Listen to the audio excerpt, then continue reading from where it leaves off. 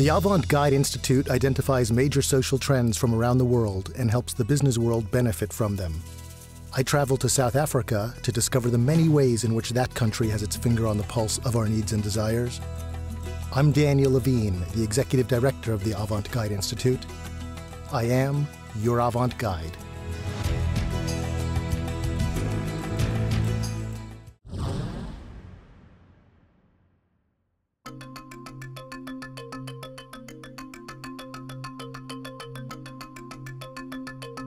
The special appeal for South Africa for many travelers is the fact that on the one hand, you have an exotic African country with many different cultures, some of the world's best wildlife, and a one-of-a-kind political landscape.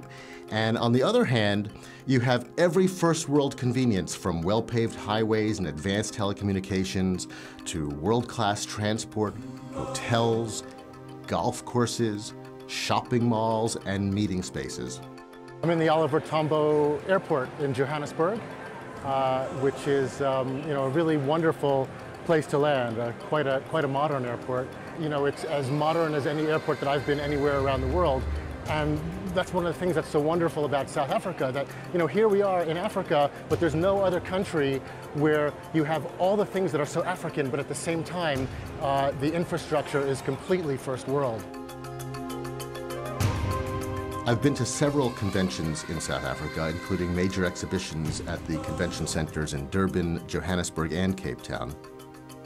I like the Cape Town Convention Center because of its great location within walking distance of downtown and the waterfront, and because of the great views to be had from the roof terrace balcony.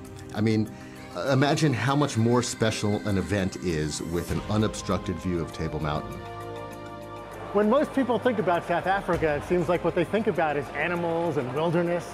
What they don't think about, perhaps, is that South Africa also has shops and stores that are as, amazing and broad as you'd see anywhere else in the world, from the very high-end shops to just things that you need every day.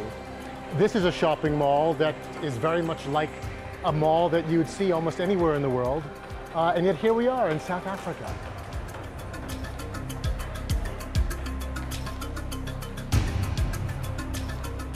Of course, South Africa has a first world infrastructure and ATMs everywhere, which is fabulous for the traveler.